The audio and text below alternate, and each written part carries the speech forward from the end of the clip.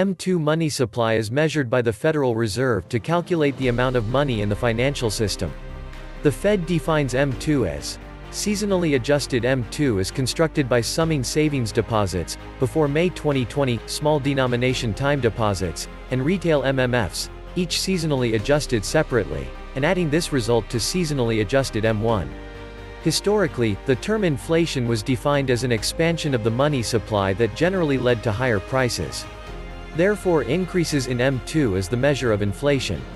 Increases in M2 will not directly align to increases in CPI for many reasons. This can be due to productivity gains, increase in population, and also modifications to how CPI is calculated. While the latest CPI generally understates a rise in prices by design, the CPI as measured in the 1980s can be found at Shadow Stats. Recent trends. M2 used to be released on a weekly basis, but in 2020 this was changed to a monthly frequency. The chart below shows the month-over-month changes in M2. The massive spike in 2020 can still be seen when the Fed blasted the system with $2.3 trillion within 3 months during the shutdowns. In the latest period, M2 only increased by 17 B. This is a massive falloff compared to more recent periods, as the chart below shows. In the month prior, M2 had increased 15x greater at $252 billion. The table below shows the change in M2 over different period lengths. All numbers have been annualized for consistency.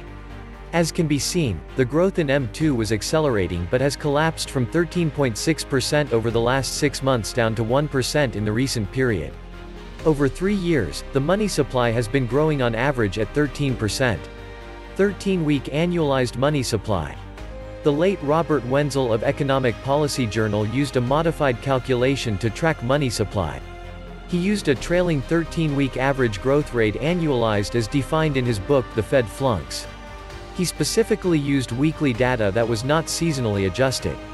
The table below mirrors how he published the values in his newsletter. It shows the weekly average going back in time, with 1 being the most recent week. Green numbers indicate accelerations in the money supply, where red shows the money supply decelerating. As can be seen in the most recent 4-week period, the money supply is decelerating rapidly after accelerating for most of the previous 12 weeks. Generally, Mr. Wenzel looked for large decelerations as an indication of potential market weakness. With the latest drop in money supply growth, it may be more challenging for the market to keep moving higher. Please note, this calculation differs slightly from the Robert Wenzel calculation. This calculation uses the most recent data for all time periods rather than data published at the time. The historical data changes over time. Additionally, Robert calculated the growth over a 12-week period and annualized the data. It should have been 13 weeks. The plot below is another tool used by Mr. Wenzel. This chart helps show the seasonality of the money supply and compare the current year to previous years. The range of the y-axis has been capped at 25% so that the massive spike in 2020 up to 60% plus does not skew the graph. As shown, the money supply generally dips into mid-summer, so the recent drawdown is not uncharacteristic. The dip generally reverses by mid-August, so it will be important to follow the trend to see potential impacts on rising prices. With the Fed pounding the table on transitory inflation, the fall in money supply growth could cause inflation to slow in the months ahead as the Fed expects. That being said, trailing 13-week growth of over 12% is still historically very high for this time of year. The economy also needs to continue digesting the massive surge seen last summer, so the current drop may not slow the rising prices seen in the CPI. Again, it is unfortunate this data is now published only monthly rather than weekly. Historical perspective. The charts below are designed to put the current trends into a historical perspective. As seen, the increases in 2020 were massive in scale and size. Please note, M2 did have changes to the calculation in May 2020. M1 went under a methodology change at the same time, which explains the massive spike that can be seen on the Fred site. The M1 spike is simply a methodology change, don't fall victim to misinterpretation. M2 is a cleaner view. The changes to the M2 calculation are not responsible for the massive surge shown below, which actually started spiking 2 months prior to the modification. The orange bars represent annualized percentage change rather than the raw dollar amount. As can be seen, even the recent periods remain quite elevated compared to pre-COVID, except the most current black bar that has collapsed. Taking a historical look at the 13-week annualized average also shows the unprecedented growth seen over the past 18 months. This chart overlays the log return of SPY, an ETF that tracks the S&P 500. Mr. Wenzel proposed that large drops in money supply could be a sign of stock market pullbacks.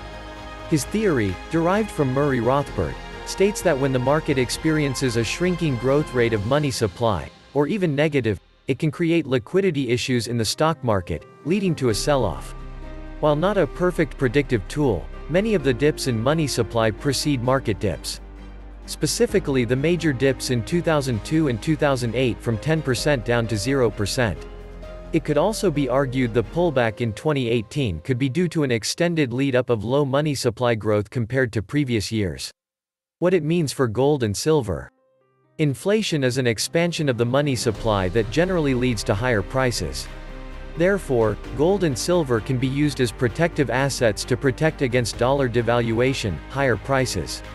Money supply has been growing at alarming rates for years now, and absolutely exploded over the last 2 years. It is hard to imagine this will not bleed into the CPI in the months and years ahead, even being designed to understate price increases, e.g. owner's equivalent rent. If price increases prove to not be transitory as the Fed promises, gold and silver could be the biggest winners. With the money supply growing like it has, transitory becomes very hard to believe. This was the Nomad Economist. Please like, share, leave me a comment, subscribe. And please take some time to subscribe to my backup channels, I do upload videos there too. You'll find the links in the description box. You will also find a PayPal link if you want to make a donation. Thank you wholeheartedly to all those of you who have already donated. Stay safe, sane, and healthy friends.